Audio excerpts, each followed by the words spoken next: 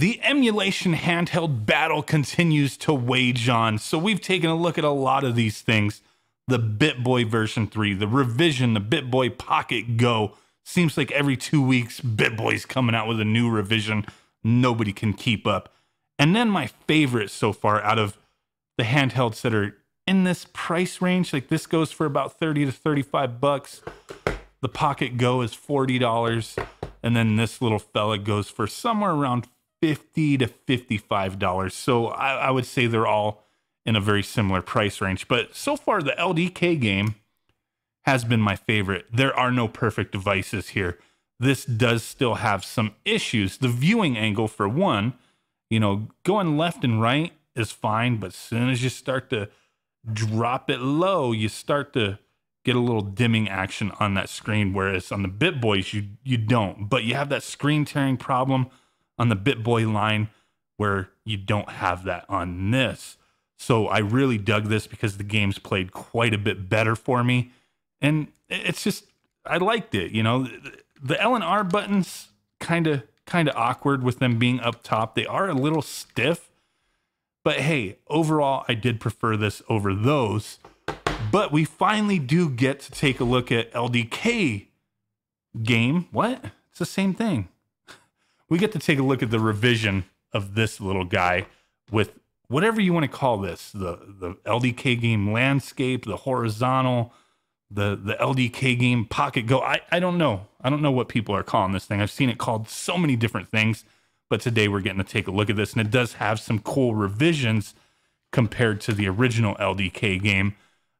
But they do share the same specs as far as the hardware goes, but there are some additions to it. Same CPU, pretty much the same screen, all that good stuff, but some quality of life changes here. So we're going to take a look at that, give you guys my thoughts and feelings on this device, because this one is going for a little bit more than this. You know, I think I've seen these for between $50 to $55. This I'm seeing between $60 to $70. I'm sure the price will kind of settle down at that $60 price point. You can find them now on certain websites. I'm not affiliated with a single one of them, but I know on Retro Mimi, I believe it is, the one that I ordered the Pocket Go from, these are going for like $62.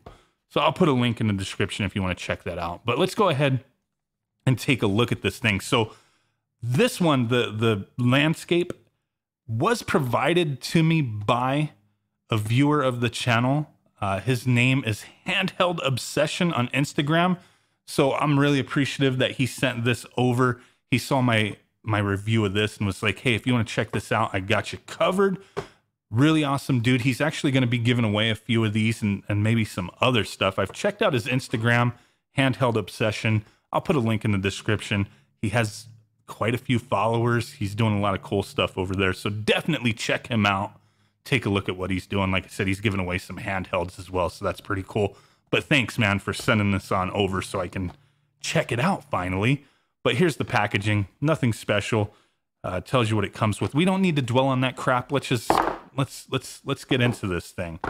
So here is the handheld, but let's see what extra fixins are in here. We do get the micro USB charging cable, and interestingly enough, we do get an AV, a composite cable. Pretty cool. I mean, I don't know who would want to use it, but hey, we get one. So here is the LDK game landscape. The one cool thing, I did ask Handheld Obsession because he sent this to me. I noticed there was a glass screen protector on here. He said that's the way they're shipping them. They come with glass screen protectors because the screen is plastic, just like the other LDK game. That's where bitt-boy does get a one-up, is they're using glass. Come on, guys. For a cheaper device, they're using glass. Let's get some glass on these things. But hey, having that tempered glass screen protector is cool with this, whereas this one I had to buy one that's not exactly made to fit but works. So that's a nice bonus. Can't argue anybody on that one. Nice bonus for sure. So you're immediately gonna notice I just put a smudge on the screen here, but that's all right. Let's wipey off. But you're gonna notice, obviously, the orientation is a little different. We do get this like old school PSP style analog stick now, which can be very useful for some games. The D-pad, the buttons, the start and select, and the L and R all feel identical to what we had going on over here. It's the same device essentially, other than these new improvements with an analog. And we now do get dual speakers. So we got some mini stereo sound here, whereas the original just had that one single speaker there. So that is definitely nice. And the other thing I noticed, I remember on that one, I complained that the volume, just like a lot of these devices, going down was volume up and going up was volume down. It's the right way on this one. Going up is volume up and down is volume down. So that is a good thing. The power, let's go ahead and turn that on, slide it up. We're going to go ahead and jump into this. Take a look at some gameplay, give you guys my thoughts on this little device here. And the nice thing is L goes left, R goes right. It does feel a hell of a lot better in the hands than the original LDK game. To me, the few dollar difference, yes, it's justified. I don't see an issue with that.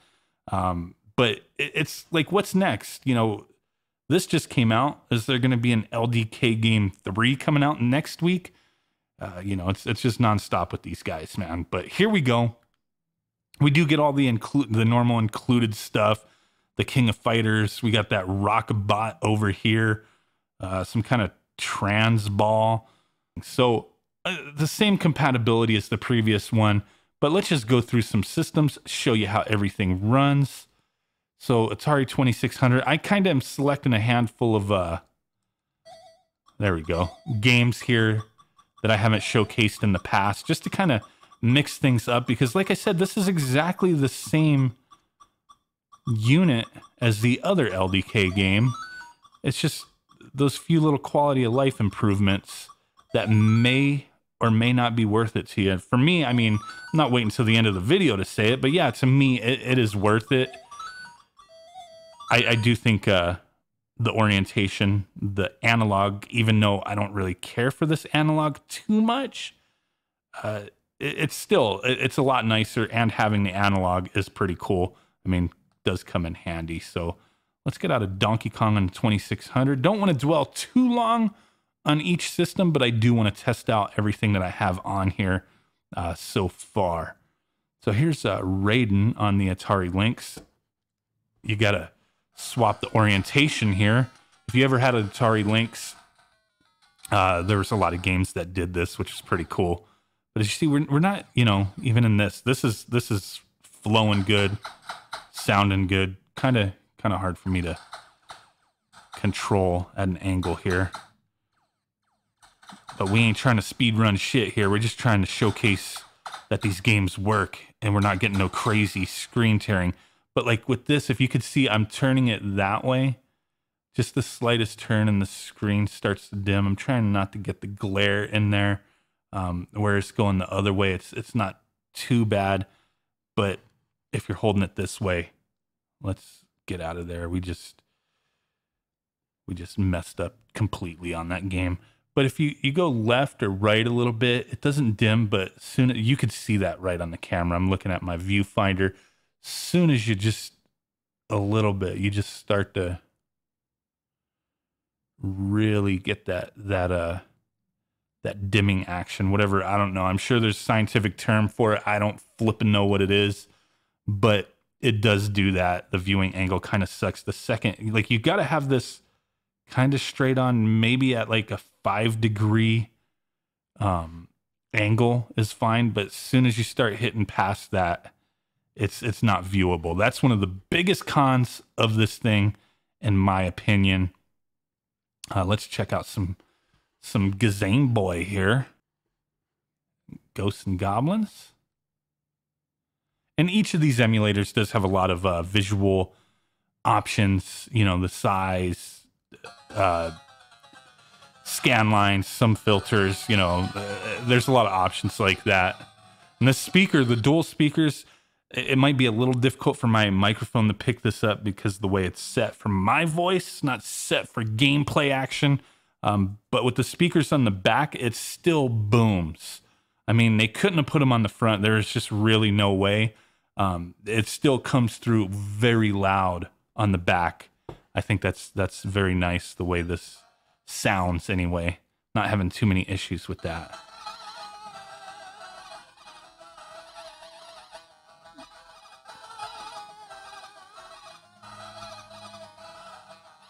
But as you see here, the game's running smooth. To me, it sounds good.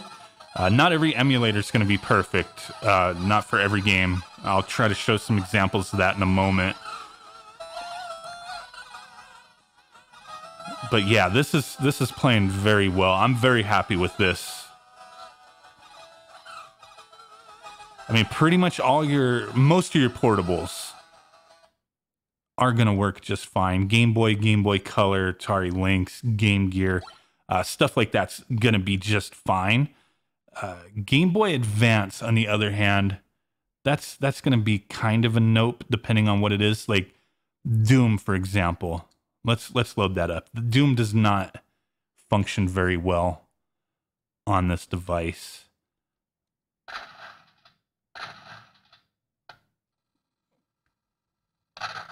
Like, it looks like it's functioning fine, but those sounds are way off.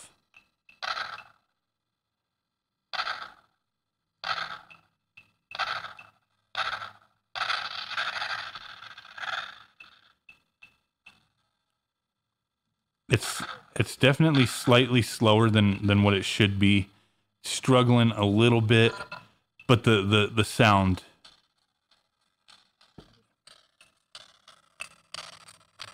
if you can hear that, I'm sure you can hear that. That ain't right, my friends.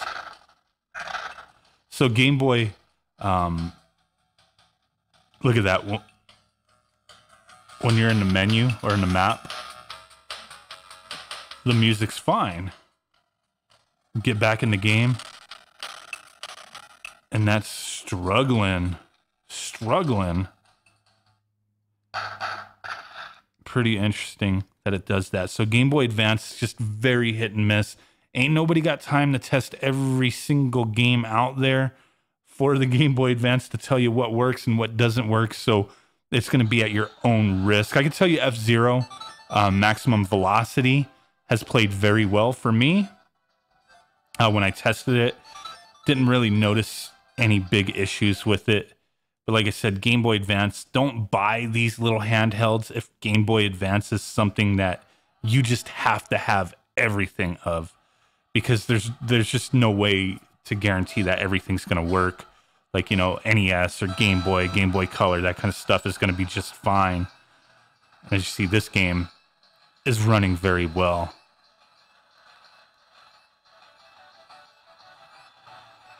So to me, one of the biggest things is people are gonna want a device like this for specific systems, and you're gonna be disappointed if there's games that you want to play that just don't function.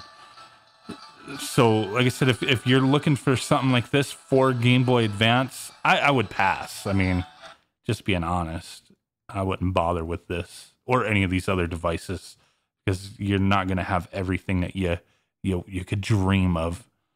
Let's go to Sega Genesis, Rocket Knight Adventures. Like I said, I'm trying to show some games that I haven't bothered with in the past here. Just kind of mix it up a little bit.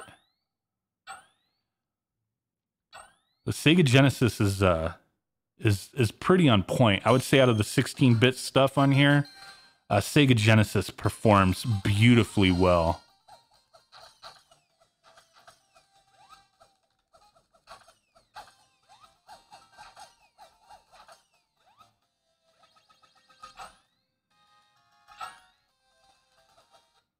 Oops.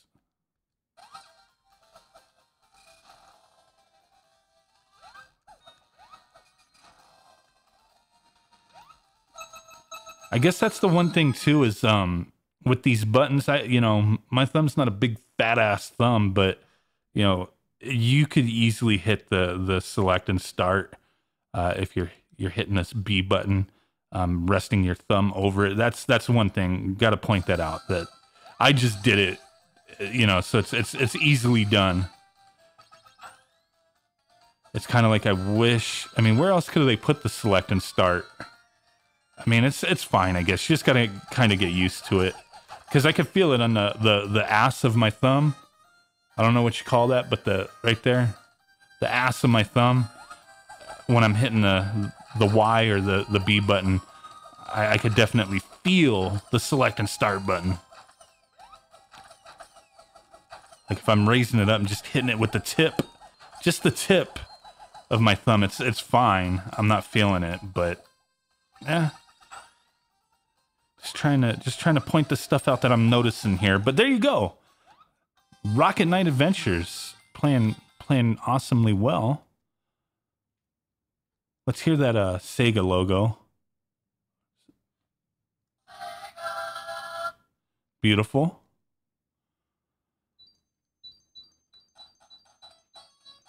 Sonic 2 and Knuckles. Knuckles in Sonic 2. Give you a little taste.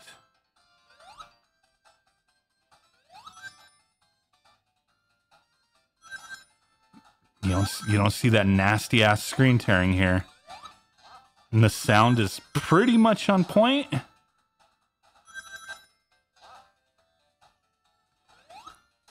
I'm using a very small memory card, so I don't have a huge selection on here at the moment, but I've cycled through a few games just testing this out to, you know, formulate as best of an opinion as I can. And Sega Genesis has been one where everything I've thrown at it has been great. I cannot complain. NES.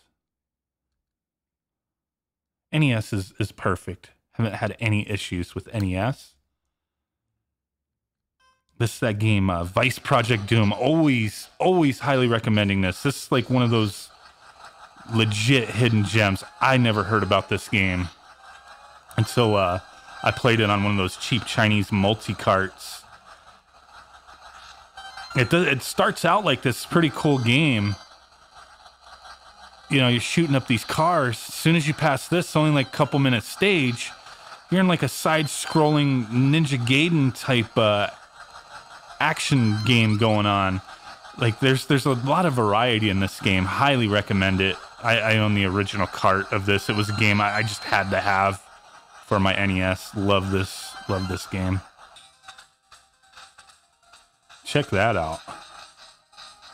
It's a very challenging, awesome ass game, man. Oh, I'm already dying, but that's okay. You guys get the point. Awesome game. Check this out. Let's get out of that. Neo Geo Pocket. Match of the Millennium. Plays very well. You would hope, you know, with this analog, it would function well with this, and it's okay, but it just doesn't feel right. This is kind of like, you'll probably be better playing Neo Geo Pocket Color or Pocket using the D-pad.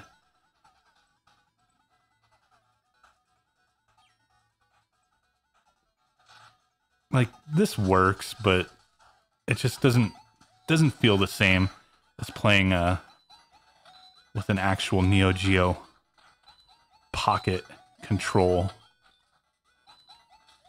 But still awesome. Plays very well.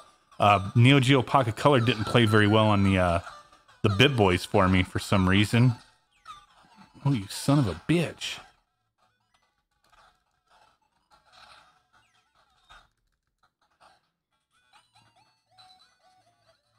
Awesome game. Let's get out of that. Oh, Pokemon Mini. Pokemon Mini plays on here. What do we got?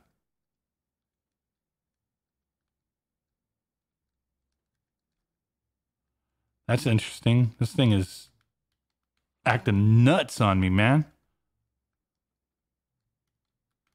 It's almost like the analog got stuck.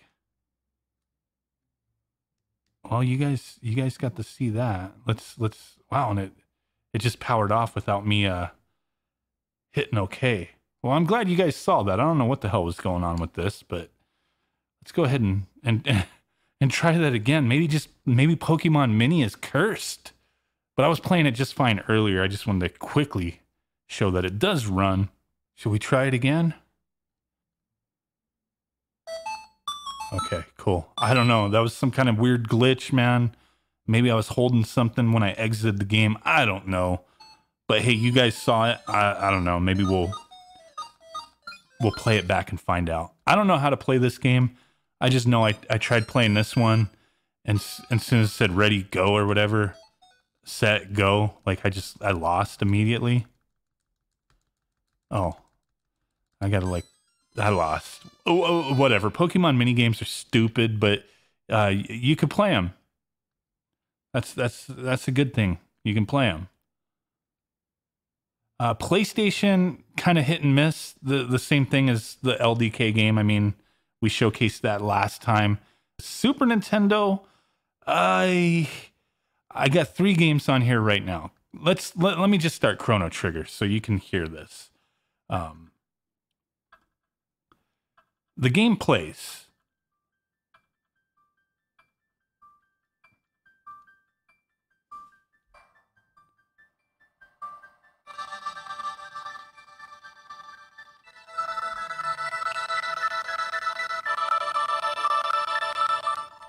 But the sound is fud up. Even when you get into the game, it's kind of nasty, man. It's like off and on. The sound is really bad. So I just wanted to point that out. You know, a game that you wouldn't think would be, and even now the sound is cutting in and out. It's kind of hard to tell, but like with the waves and stuff, there was kind of a cut in and out. But I don't want to dwell on that game too long because it takes a while to get into it. But I just wanted to point that out. You're going to have some sound issues with Super Nintendo. Contra 3, it seemed like it started to play fine the first time I played it. But as you progress a little bit, there is some extreme slowdown and just nastiness that's not in the original game. And the sound is kind of... The sound is chopping. It's got that chop suey action going on. Really, really bad.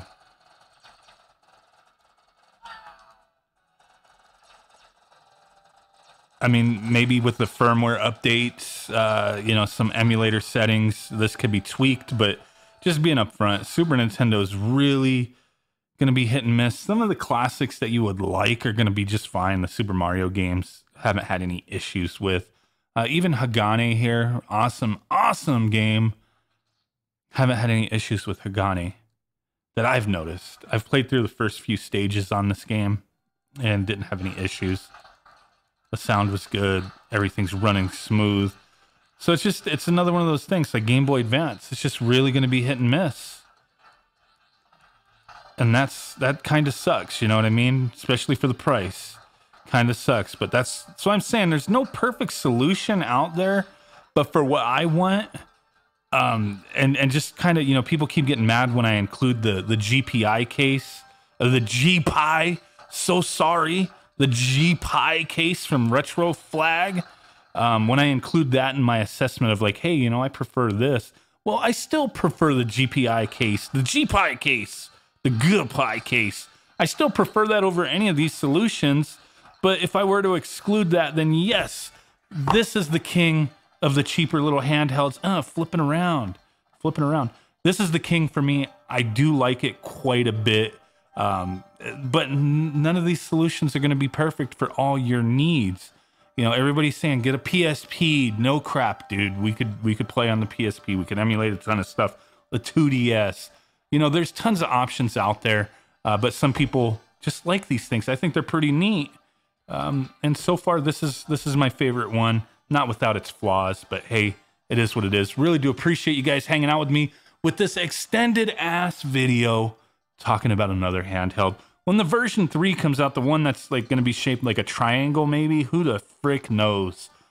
I'll be checking it out, man. We got to keep up on these LDK games and these bit boys and bit girls, whatever else is out there. So do appreciate it. With that said, guys, I will catch y'all next time. Peace out, bye-bye, and boom. Thumbs up. Look at that thumb butt. Bye.